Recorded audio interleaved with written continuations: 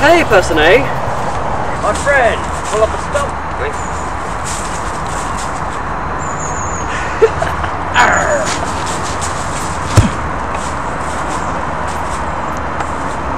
So, where's my money?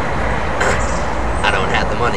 It's Tuesday already. Look, person A, the reason why you call person A is because you're the first guy everyone goes to. At the moment, you've been really fucking disreliable. Disreliable, I don't know if that's a word. You've been unreliable, that's the one.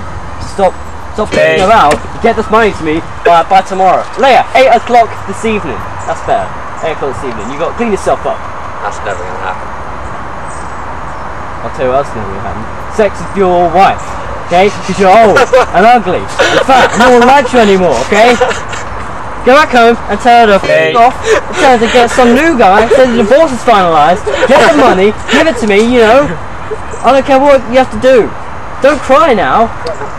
You knew this was coming, it's inevitable when I said person A get some money for me. But person B, I need the money to feed my wife and children. Money to feed my f***ing wife! You know, you're supposed to have it for the f***ing weekend. You do take it! Look, person A, I'm going to give you one more chance. Like I said previously in another take. You've got until 8 AM to 8 PM, almost 2 AM, okay? Get me the money, alright? You know how much it is? Do you know how much it is? Do you? It's 8 grand, alright? 8 PM, 8 grand. You just remember, it's all 8s, okay? Lucky 8, you know, 888. You know that website, poker or something like that? I don't know. Okay, stop laughing.